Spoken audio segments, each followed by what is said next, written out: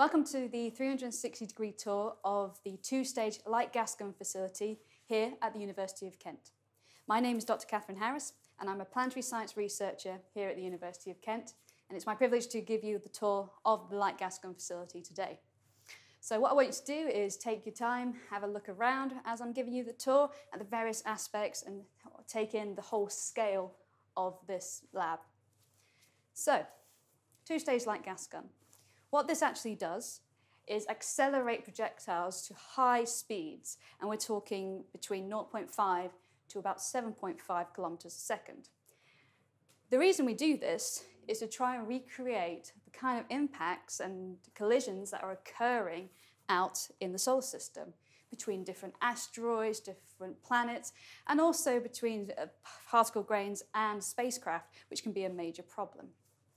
So, it's called a two-stage light gas gun because it's made up of two stages, the first of which is here, the second down there. The first stage is more akin to a normal gun, where it uses a shotgun shell cartridge, which is actually full of rifle powder, but with no shot or bullet inside. Our projectile is further down. This actually sits inside this part right here, and is ignited when we swing a pendulum to hit a firing pin, similar to how a gun fires. Now, the energy from our shotgun cartridge being ignited is what propels our piston. Now, this is our piston, and it actually sits at this point here within what we call the pump tube. The energy from our shotgun cartridge being ignited propels our piston down our pump tube, and that is what kicks off the second stage. So to discuss that further, let's go and have a look.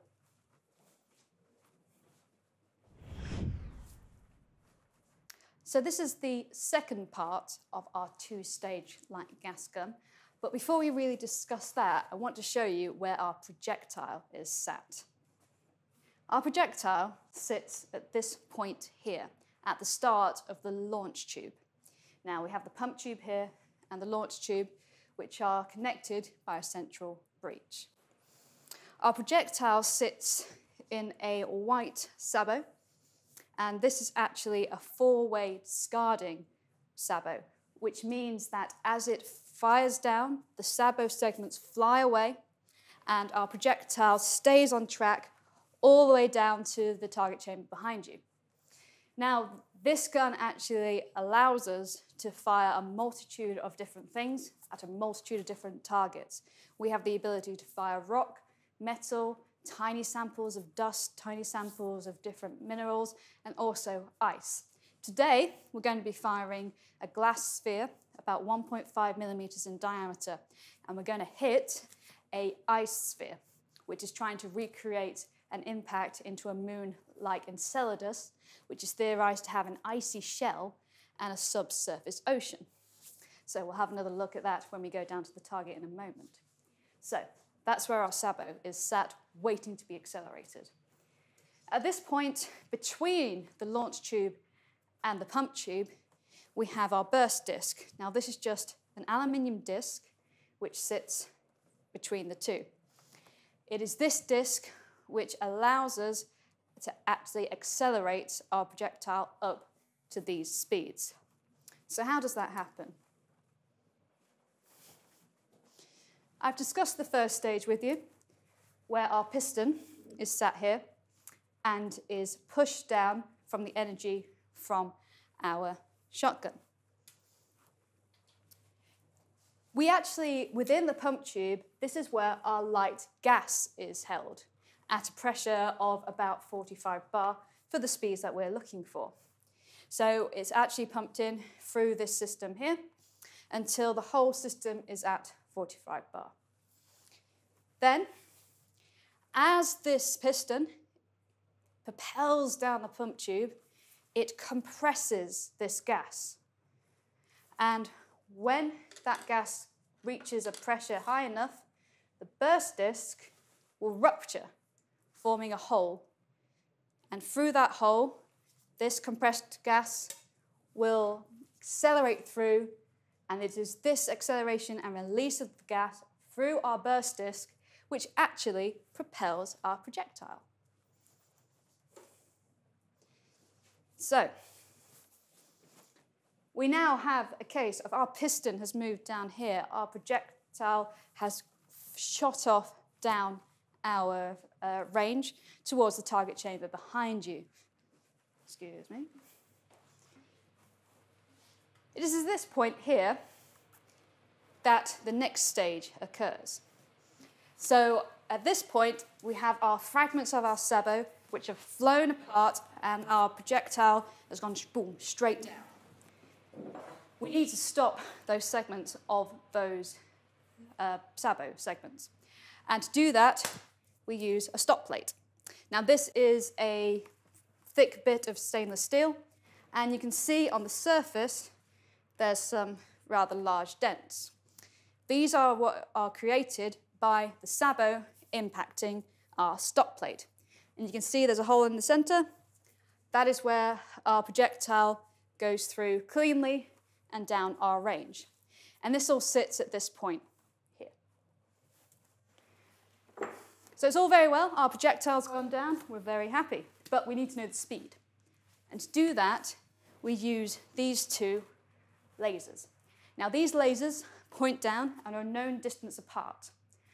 And we have some very sensitive equipment here, which we can actually use to tell when our projectile passes through both these lasers. So we know our time, we know a distance, and therefore we can work out our speed.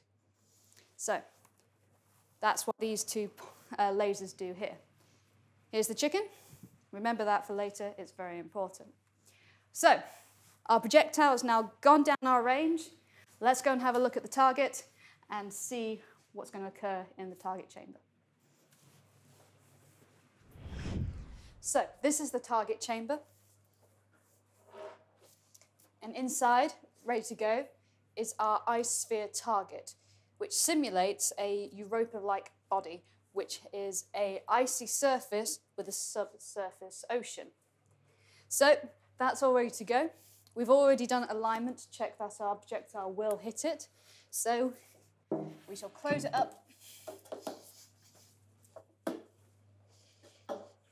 We now evacuate the whole range down to about 50 millibar, when we'll then be ready to shoot. Now this chamber is nice and big, which means we can actually fire at a multitude of targets, including ice, rock, metal, and we also can film our impacts using high-speed cameras. This allows us to investigate different aspects of the impact itself, such as where the different fragments fly off to, and also something called a light flash, which is the point of impact when light is emitted. Very exciting. So, guns ready to go. Let's head back to the other end. So, the gun and the target are now ready to fire.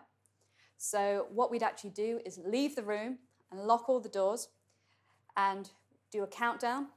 3, 2, 1. Press the red button and then fire the gun. And the way that happens is that the pendulum swings down and strikes the firing pin. 1.